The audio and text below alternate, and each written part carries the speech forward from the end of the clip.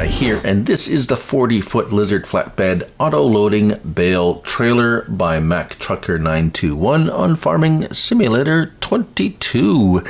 It's for all platforms, PC, Mac, and console. I'm on PS5 here on Rockcrawl for this demonstration and test of the newest trailer from Mac Trucker 921. Now, this is 12.05 megabytes to download, 10 slots on console. We have numerous configurations and options for these trailers. I have one of each configuration set up here, and we'll go through them one at a time. But before that, we'll find it in the store under Tools and Trailers. And almost all the way to the back, there is only one of these, and it will do everything. If you notice, the price, $25,000, $500, is quite reasonable for what you get. Capacity is 77,920, up to 1,000,000 liters. We'll talk about that and show that. Bale size, 125 to 238 centimeter round bales, non-liftable. So these are standard bale weights, if you can say that. The 120 to 490 centimeter bale sounds like a Heston bale there, because that's an odd number for a square bale, but it is not liftable. Bale sizes, right, it gives lots of information on the mod description about each one, so if you want to read through that, I'm not going to go through each of those. However, 14 mile per hour working speed, I'm not sure what that could, well, we'll get to that. It is also a animal trailer, 15 cows, 64 pigs, 56 sheep, and 15 horses. Right, so let's get into it. Body configurations, there are plenty of them to go through, so we will go through them one time. Flat frame. We have flat frame, and the ramps go away, but you have a rear ball hitch or a rear pin hitch. Then you go to the gooseneck frame with the ramps and the ball hitch and pin hitch. Then we go to auto load bales with the ramps with rear ball hitch or pin hitch. Then we have auto load bales with a gooseneck with ramps, and then a pin hitch or ball hitch and pin hitch. And then we go to the tipper body. Tipper body, rear hitch, pin hitch, gooseneck, rear pin hitch, ball hitch, forks, same thing there, gooseneck, same thing. Again, you get the idea. Enclosed trailer, and then a livestock trailer with the gooseneck, and finally back to the flat frame. So in the flat frame configurations, we have wheel brands which will work for all the different configurations. Trelleborg, Vredestein, Lizard. We started with Lizard. Let's start with Lizard, BKT, Continental, Michelin, Midas, Nokian, Trelleborg, Vredestein, Lizard. Lizard, we have standard. We have so we have 2, 3, and 4 axle versions of all the tire types within each brand. So it does not change. So we're not going to spend a lot of time on that. Ramps, yes or no? So you can delete the ramps off of the flatbed trailer if you want. We have natural wood or wood stainable. If you choose the wood stainable option, you can change the color. Chassis color, we have all the wonderful colors you'd expect from Mac Trucker. Wood stain color, we have a whole bunch of colors, none of them chrome, which is understandable, and $1,000 to change the color there. Rim color, again, many choices. Let's go with orange, and a license plate. Right, so let's demonstrate and talk about the flat deck trailer first, and then we'll work our way through each of the other configurations and show you how they work. The flatbed trailer is fairly simple. As you can see, I have another, and we are attached to the Oh, I see. That's why my straps. That is the R3. There we go. Undo the straps. For some reason, the straps are very encompassing. They have strapped down the trailer beside it. There we go. Straps. So, what is going on here? L1 and X, unfold the ramps. Like so, excuse me. And R1 and R3, tension belts. Let's get in there. Tension belts, right? L1 and X, fold the ramps again. Oh dear, sorry about that. Might as well look at the lights if we can. Hold on, there we go. Right signal is not a whole. That signal does not look very. There's reverse. Let's turn off the lights. There we go. There's a. Oh, I see. It's kind of like a sequential with the two signals. Kind of neat. There is. Now, why did it do that when? Oh, it's. We have a list. Not a list of good. A list, as in we're listing to the.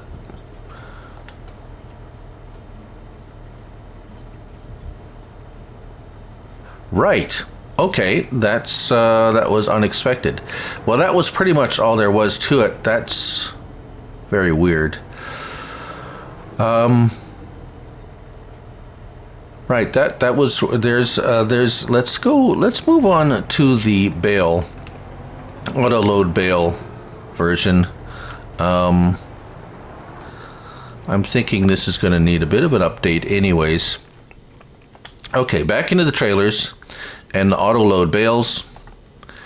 We're not going to gooseneck autoload bales. So we can have the autoload bales with the ramps if you want the ramps to move to make it you know, useful as well. Otherwise, just as for bales, but anyways, bales. All the same other options there. There's no other options really aside different than the flat deck, so we're not going to spend time looking at that. Here we have the bale trailer. I have already bales on there. Let's move this out somewhere safe. You notice that the turning radius is somewhat limited, at least with this. I would suspect if you put a drawbar on there, you would be able to increase your maneuverability, or if you go with the gooseneck always gives you a much better turning radius, just the way the hitch is set up. But anyways, yes, right. L1 and R1. We didn't go to that yet. L1 and R1, we have raise and lower pintle hitch. So if you have the hitch style on there, left and right on your D-pad will adjust the height of that hitch. Very nice. If you have the gooseneck, sorry, if you have the gooseneck attachment, there is also raise and lower the gooseneck with the L button, left and right. Okay. Now we have bales on there. We're in transporting position. We're just going to unload them, L1 and triangle, and then you have to go over to R1 and L1. And L1 and R1, that's where you get to move your bales around with your right stick, and it is a little bit not as as I'm used to. Let's see here, triangle again, there we go. Okay, so L1 and triangle reset. Now we're ready to load bales. Let's come on and take a fresh swipe at it. And as you can see, we're trying to the turning radius is not great with this hitch setup. So just be aware of that. L1 and square operating position. We are now ready to pick up bales. If it's telling you that those bales are not supported, well then you cannot pick up those kind of bales. These are the bales I bought from the store. Base game square bales. Now we have them all loaded. if you can activate the straps, but they won't activate until you actually unload here. Now you can strap them down, but then you won't be able to auto unload. So reset operating, it will do this fancy dance here, and now we're ready to, whoops, there we go, now they're all loaded. Okay, how do you unload them? Let's go through that one more time. L1, triangle, now it's ready to move. R1 and L1, and right stick. Left is right, right is left. It's kind of backwards, but anyways. Now let go of everything, and then L1 and triangle again, and there we go. The bales are down. That, as far as I can tell, are all the adjustments you can have with the bale loading or auto load bale trailer. So next I'm going to set up the logging trailer. Alright, so let's zip back in there and just take a quick look at the log trailer configuration, which we have set up next. And there we go, we're just going to zip over to the logs. There we go, log trailer, we have the ball hitch and the pin hitch option. Chassis color, we're just going to switch that up to yellow so you can see that. And the log fork color, you can change that. And the rim color. So there you go. That's all the options for that, aside from the other regular options. I've put a couple of logs on there. Yes, I have changed the tractor. There we go. There are the straps. And I've sold the other tractor. That has straightened out. It seemed like there was a bit of a conflict with that Kloss tractor somehow. This one, as you can see, this tractor has a much better turning radius, not restricted by the I think it was the style of the Kloss tractor that was limiting the turning radius, so that was kind of hindering. So that's your log trailer. It is not auto loading, not on console. This is the crossplay mod version of it. So on to the next configuration. We're actually going to start off in the store with this one. It's the tipper body configuration, and we have a few different options here. We have the wood, everything up there is the same, wheels and so forth. Wood, natural or stainable, that's the top piece there. So we're going to go with stainable. Cover, no, or jet black. So the cover, you choose the color here, and there are quite a number of colors. There is an endless amount of colors, and you can scroll through them. I don't know why it was done this way. It takes an enormous amount of time to scroll through them. So yeah, that's how you pick the color for the cover. I would actually recommend not putting a cover on it for the reasons I will show you in a moment. Now, I don't even know how many colors there are. Tipper discharge speed. Now this is interesting, and I've never seen this option before, and I like it. We have standard, we have discharge speed times 2, times 3, and times 4. Now the reason for that is we have several different capacities. So if you go with the standard discharge speed and then you change your capacity to 250, 500, 750, or 1 million liters, it's going to take an enormous amount of time to unload. Thus, if you have capacity of standard, tipper body discharge speed standard would be fine. If you go with unrealistic 1, then you'd likely want to go with the discharge speed times 2, and thus unrealistic 3 and 4, 3 and 4 discharge speed would be your optimal choices. Chassis color, again, we have the frame, and then tipper body color, we can choose that like so, or something contrasting like that. Wood stain color, that's where your wood stain color comes in, and we have to make something pink, so let's do that, and there we go. Rim color, again, of course, whatever you like. and license plate. So that's our tipper. Let's go grab our tipper. I've already filled it with 1,000,000 liters, as this is the 1,000,000 liter capacity one, and once I was in here, I did notice that there is no way to open the cover if you choose cover. Excuse me. So, yes, you can't open the cover. There is no... There's no... The cover, open cover configuration is taken up by the raise or lower the hitch option. And that doesn't go away because we still have the raise or lower gooseneck coupler if you choose a gooseneck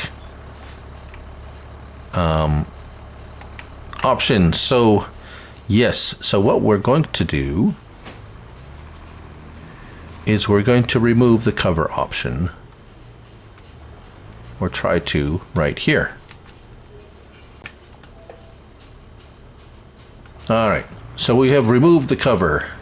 Now we can see what's in there. So I would, until it's updated, I would recommend not having a cover on there. What other options? Well, we have tip side back low, grain door, and tip side back. So let's go through all those different configurations, or try out each one of those real quickly here. So let's actually try the tip side grain door first, because it is the slowest, but it is, yes, it definitely is going to be the slowest, and as you can see, it is emptying quite quickly compared to other grain doors, but yeah, you get the idea. Right, grain door, tip side back, so that's going to be a really high tip. Let's go tip side back low and see what that does and how fast, because I have it set to 4 times, and even at that it's going to unload at pretty slow. Right, let's try the high, see if the high dump, I don't think it's going to unload any differently. Tip side back. Oh, actually, I think it does empty out faster. Tip side back, yes.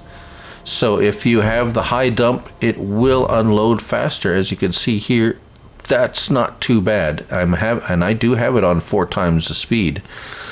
So nice. And there you go. That is your tipper configuration. We have 2 more configurations to look at. Right, so the next we're going to look at is the enclosed trailer. We have flat frame, gooseneck frame for options. Wheel brands are the same. Wheel setup, wood type natural or stainable. I don't think you can change that actually, but I did. So again, enclosed trailer body color, we have stainless steel and jet black, but we can back up, and as you can see, we have a huge amount of color options here, left or right, so you have to scroll through your color options, which I find actually very annoying. So unfortunately, that's the only way you can choose a color on the enclosed trailer part. Chassis color is your normal way, and wood stain color, we're going to make it pink, but yeah, it may or may not change the inside color. We'll have to see that in the moment. Rim color again, license plate, etc., etc. And here we are. L1 and X unfolds that door inside. And I did change out the wood stain color on this one, I believe. But hold on. Yes, so if you pick the stainable option, you can stain it pink or whatever color you want, actually. And yes, so here we are. We're gonna throw this little pickup truck in here to show you the size.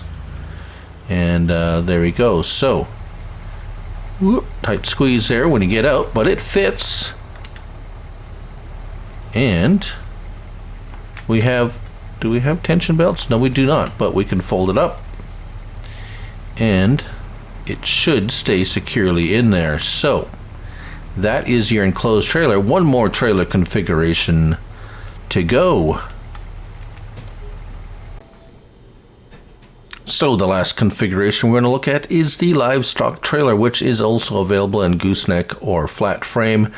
Tire options are the same. Stainable wood. You can change that color again. We can change the yellow. There we go. As you can see in there, it's yellow. Chassis color, we'll make that blue to say that. And the wheel, no, wait a minute. Yes, livestock trailer body color. Again, you have to scroll through with your D-pad through the various colors if you want to pick a color, which I hope in an update they change that to going back to the way we changed the color on the chassis and wood stain color. But anyways, those are your options. Yes, rim color, license plate. So here we are with a livestock trailer. Pretty much L1 and X unfolds those ramps so you can unfold them, and you can use it as a